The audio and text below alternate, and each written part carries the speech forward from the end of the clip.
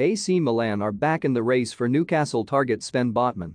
AC Milan have come back into the reckoning for Newcastle target Sven Botman, with Lille demanding more money from the Magpies, stalling talks between the two clubs. The Serie A club and Eddie Howe's side are said to be the frontrunners for the highly rated 22-year-old defender. Yet according reports in the Italian media, the Dutchman is resisting Newcastle's offer and is holding out for a move to Italy.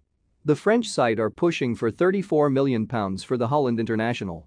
Shortly after becoming the richest club in world football, Eddie Howe's side were heavily interested in Botman and made bids in the region of £32 million during the January transfer window. They failed to push a deal over the line, but have continued their pursuit this summer alongside the Serie A champions, who are also interested in the Dutchman. Botman came through the ranks at Ajax but failed to make a single appearance for the senior team before moving to Lille in 2020.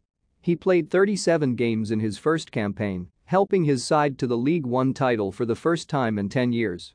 Botman also helped Lille to the knockout stages of the Champions League this season before eventually being knocked out in the last 16 by Chelsea. Meanwhile, Newcastle are close to signing Kilmarnock defender Charlie MacArthur, 17, while Preston want Newcastle keeper Freddie Woodman.